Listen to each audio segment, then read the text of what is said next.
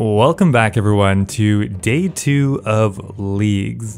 And yesterday we left off with essentially an unlimited gold printing machine and our main strategy set up to try to earn 1 trillion gold in this Trailblazer League. So as we run around, we're going to be high alking condensed gold, and that will eventually push us up to 1 trillion gold. So with that strategy in place, where are we headed off to next? Well, in my opinion, probably one of the strongest parts of the feminik region, and for picking it first, is how quickly you can level construction. And there are a lot of high value points locked in the POH, so I'm going to try to finish those first. Well, to start off here, we are level 1 construction, so we do need to get started with it. I think the easiest way is just to do the Daddy's Home quest. Why did they name it that? I feel dirty saying that every time. Okay, just for finishing the quest, we got all the way to 24 construction. Now, conventional construction requires you to use planks, but I think there's a way to mostly circumnavigate the use of planks, and that will be really helpful, because although we can buy millions of GP worth of construction supplies, we can't buy planks, and if we have to make them ourselves, that's going to really slow us down. So we're just going to use up the rest of the planks from the quest itself. So after using up all our planks, we're up to 29 construction. Now, although we're not going to need too many planks, we do need a few mahogany planks for a specific thing we need to build. Once again, kind of surprised that there's actually mahogany trees on Soul Island. This place is kind of coming in clutch. Not very quick to chop these trees, but we only need a couple. Okay, so from here, we're going to use a fire sale to stock up a ton of supplies from the stonemason shop. We're going to actually need a bit of everything. Limestone bricks, marble blocks, gold leaves, and magic stones. We're going to need all those, I think, at some point. You know, a couple thousand, no biggie. So the first thing we can build that doesn't actually require planks is actually a decorative rock. Not the best XP per hour, but probably better than actually going ahead and collecting the planks ourselves. 800 XP per rock's not terrible, but we won't have to do this for very long. Level 47 construction doesn't sound like anything too interesting, but we can actually make a really interesting item at this level, the golden sink. The gold sink is something that's kind of a meme, but that's where you actually use the condensed gold. Now, because it normally costs like 10 million gold for one, the experience you get from making the sink is incredibly high. So if we take some condensed gold, some mahogany planks, and some gold leaves, we can make a gold sink for 90,000 construction experience and 200 league points. Yep, that was an elite task, super easy for me to do though. And we are already so close to our next relic. Now, although the gold sinks are kind of insane experience, we don't really want to spend that much time chopping mahogany logs. So we're actually going to move on to another item, the marble fireplace. We only get 4k per construction, but we only need 1 marble block right now. So I think the XP per hour is actually going to be a little bit higher, but we're blazing through levels. We can probably move on to something else pretty soon. Okay, we found something else that's way better. Conveniently, the League statue is incredible experience. We're getting 26,000 per statue built, which is absolutely insane. Oh my god, we're getting 7 mil construction experience per hour. Pretty good. More importantly though, we just hit 75 construction, which will allow us to make a gilded altar. Okay, we should start trying to be a little bit particular on how we're actually building our house, because the items we're building now are actually, well, they're useful. The gilded altar will be great for training prayer. Not only that, 80 points for that bad boy. Alright, the era of low alkene is done with. We are now in the high alchemy era, which means we now get nearly 5 mil per alch of the condensed gold. So good. We've just increased our GP per hour by like 40% or something, and that's 40 points for that as well. Okay, so quick calculation, you can do roughly 1200 alchs per hour, and we get 4.8 million GP per alch, which means this is a nearly 6 bill per hour moneymaker. Now, if you're a crazy person, you could actually make an argument that condensed gold is the worst thing in the game to alch, because I can only do it for 20 minutes straight before I hit the max cash limit, and then I can't high alch anymore. So this lap of the Varaka Jewelry course, that will be another medium task complete, but more importantly, we can get our 4th relic. That is incredibly exciting.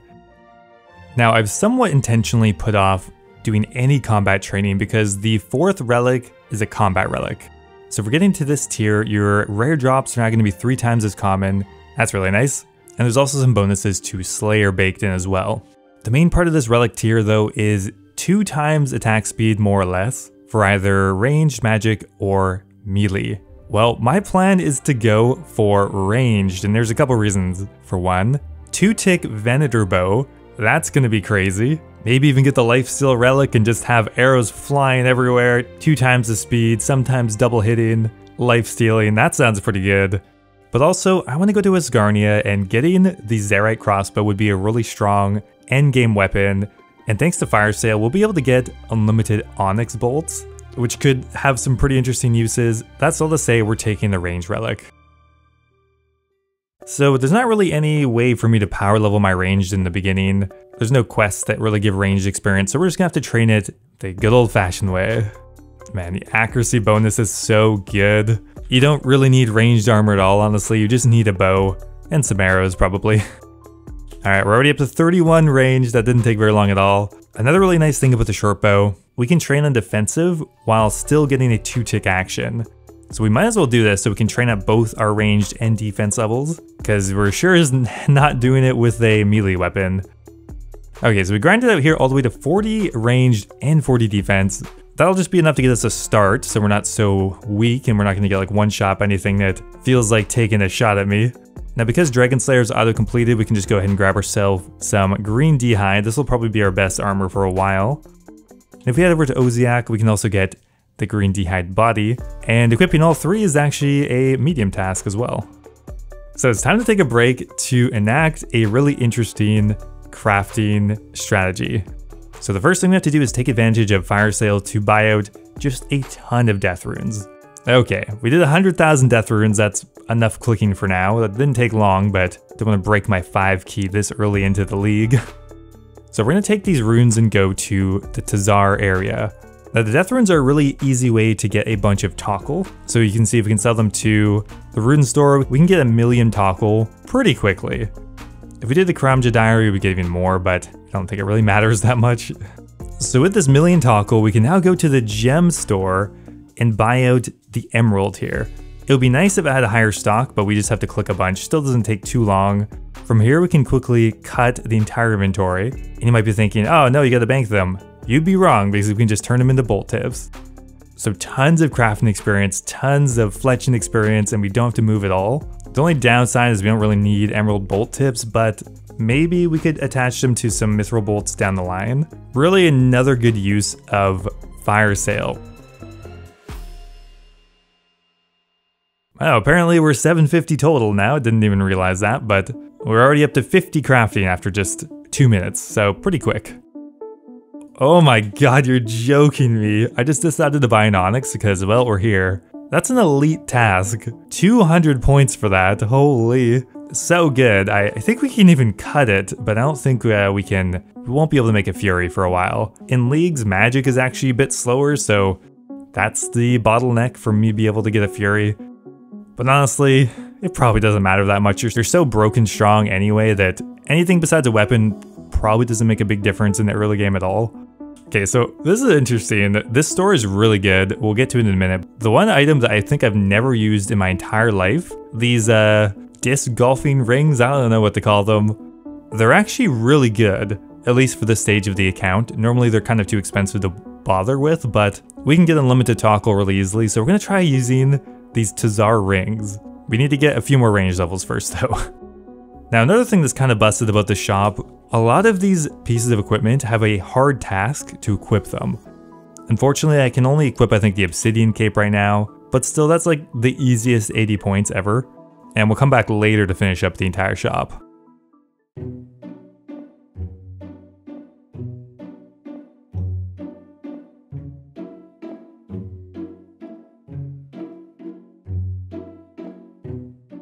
Oh, the Isle of Soul is coming in clutch once again. Killing the fire giant isn't a task in itself, but finishing any combat achievement is, which means that's really easy 40 points. Oh yes, the tree, there's no line anymore. I'm stupid. There's another task I was trying to do, kill a lesser demon. The one in the wizard's tower is still incredibly packed, there's literally still a line. You get 40 points for killing a lesser demon anywhere though, so who cares, we can go back eventually. But that's an easy 40 points. The Isle of Soul dungeon has a blue dragon in it. So helpful. So there's 40 points for killing the blue dragon. While we're here, we might as well just save up some dragon bones. We have access to a gilded altar now, which means, yeah, we could get our protection prayers pretty quickly. Kind of slow killing these things with a ranged weapon. This major over here is blitzing them, and I have a like pea shooter, but here's another 40 points for getting 50 combat. How did I miscalculate this so badly? Oh, I didn't have any burners lit. Well, I don't have any Marintil anyway. I don't think there's anything I could do about that. Well, we need to get more bones. No, what? I'm just trying to get protect range. That's all I want for now. Back to the dragons. Oh, there we go, finally. Protect range. We'll go back eventually for protect from melee, but that would be enough to at least do the fight caves and maybe get a rune crossbow. Now the reason we want to do the fight caves is, for one, there's a lot of points involved. Getting the fire cape is an elite task or a hard task. On top of that unlocks the inner ring of shops. The inner ring will allow us to completely turbo boost our crafting training and get us access to diamonds. There's just a lot of useful things in there. Okay everyone, it's mushroom roulette. No! Well, apparently it can hit at least 47. Now, one other kind of benefit of having unlimited gold, unlimited death reclaim fees. We never have to run back to get our stuff. We can just instantly teleport it back because we have unlimited money anyway, so who cares? So with our new obsidian disc rings, we've been training on ammonite crabs, just AFKing while I edit the video. We're almost up to 70 ranged already. The XP per hour is really quick.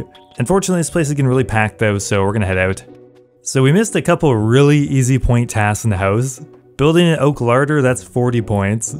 Building a marble lectern, that's a hard task, 80 points for that one. I believe we can also just build a mahogany portal for another 40 points.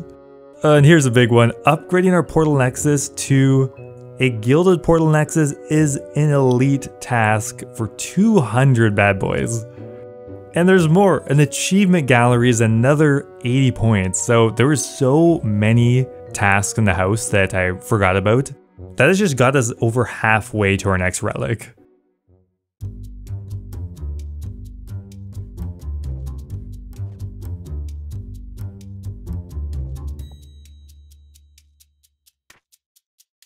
So we finished cleaning up all of the easy and medium tasks that were quick to do, just in Mistalin more or less, and that was enough for us to push all the way to a new region unlock. There's obviously still a ton to explore in feminik, but we did manage to take advantage of some of the benefits of feminik already, but we're not done with her at all yet. Now I talked a bit about where I wanted to go next after feminik, and that would be Asgarnia. Asgarnia has a good amount of gear that is offered for ranged, Armadillo crossbow, Armadillo armor, Zerite crossbow, Pegasian boots. There's a lot in the region that's going to be incredibly good. So I think we're going to lock that in. I'm still not entirely sure what I want for my third region, but we'll see how things play out. Anyway guys, that's it for today. I hope you enjoyed the video. Thanks for watching, and I'll see you next time.